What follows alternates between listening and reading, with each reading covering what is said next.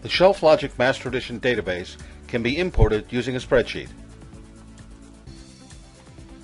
There's a spreadsheet called importtemplate.csv, which is located in the Shelf Logic Master Edition folder. If you click on this file, it will open in Excel. Here in Excel, we can see all of the columns. The field headings are on the first line. You can just leave them there. You can cut and paste data from your system into the appropriate column in this spreadsheet. You don't have to fill in each column right now. You can fill in additional information in the columns later and import again and again, adding additional information and possibly new products each time you import. There are 4 fields that must be filled in. Column A is the key field, which is a UPC code. If you wish, you can use the SKU code or other field as long as it's unique. Since Excel will sometimes turn long numbers into scientific notation or strip leading zeros, you must put an asterisk in front of each UPC code or whatever you use for this field. It will be removed when importing. Then you must enter the product dimensions, which go into columns J through L. The dimensions are in inches or centimeters. Numbers are entered as decimals, not fractions. If you want to show a photo of the product, then fill in column W, the image name field. In here, you put the full path and name of the product photo. Here's a sample spreadsheet that's already filled in. Here we have columns A through L. Here are columns M through W. And finally, columns X through AC. Let's look at each column in detail.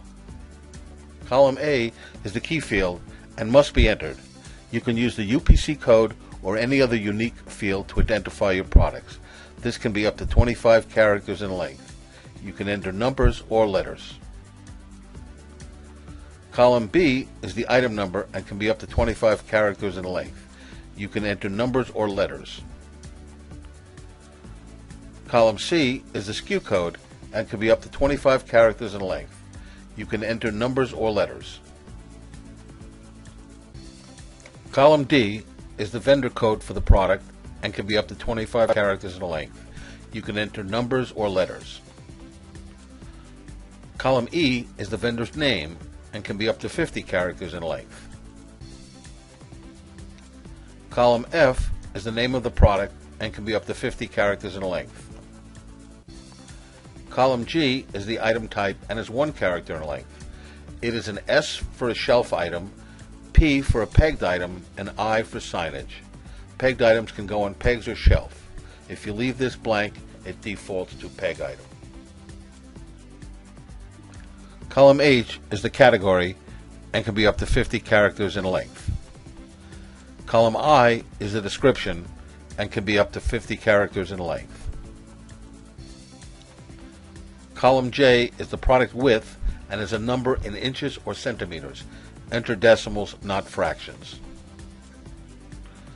Column K is the product height and is a number in inches or centimeters. Enter decimals, not fractions. Column L is the product depth and is a number in inches or centimeters. Enter decimals, not fractions. Column M is the product weight. It can be in ounces, pounds, any measurement you want. Column N is the carton pack, which is the number of units in a carton. Column O is peg hole left. This is the distance from the left side of the product to the center of the peg hole and is in inches or in centimeters. Enter decimals, not fractions. Column P is peg hole top. This is the distance from the top of the product to the center of the peg hole and is in inches or centimeters. Enter decimals, not fractions. Column Q is the suggested retail price. It can be in any denomination. Column R is the cost to make or buy the product. It can be in any denomination. Column S is the last change date. Do not enter anything into this column. Column T is the outline color of the product shown when the photo was not displayed. Color numbers go from 1 to 16 and are shown on the color chart you will soon see. If nothing is entered, the default is black. Column U is the fill color of the product shown when the photo is not displayed. As with the outline color, the color numbers go from 1 to 16 and are shown on the color chart you'll soon see. If nothing is entered, the default is white. Column V is the pattern of the fill color of the product when the photo is not displayed. The pattern is a number shown in the pattern chart. If nothing is entered, the default is a solid pattern. This is the color chart and shows the color and pattern numbers. Column W is the image name field and shows the full path and name of the photo image used for this product. You can enter up to 255 characters. Column X is the photo image transparent color. This is used to remove the background of photos so they can nest, etc. Enter a Windows long color. 0 is black and 16,777,215 is white. -1 indicates no transparent color. A rectangular product does not need a transparent color, so enter -1. If nothing is entered, the default is -1. Column Y is the nest amount. This is used if products are nested one inside another and indicates the distance between the top of one product to the top of another. Enter a number in inches or centimeters. If the product does not nest, then enter 0. If nothing is entered, the default is 0.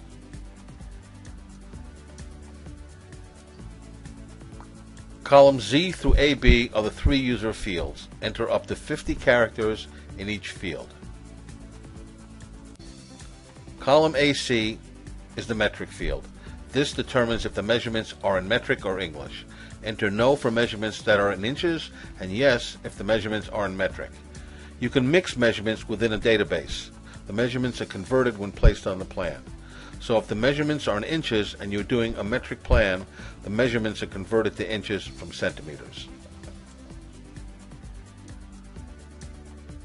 When you are done, save your information as a comma-delimited CSV file. To import your spreadsheet, start Master Edition, then from the File menu, select Import,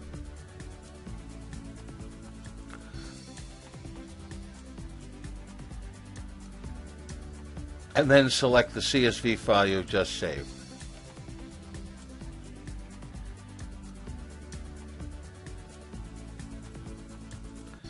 You will be asked if you wish to clear out the database before importing your spreadsheet. Answer yes if you want to start all over again, but if you do, you may remove products that are already needed for some plans. So it's rare to clear the database first. Most of the time you will answer no. Now our import is complete.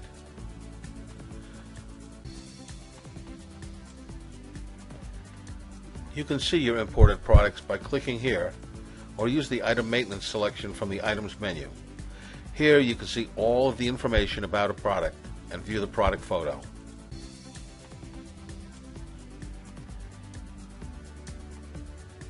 You can click here to move through the products.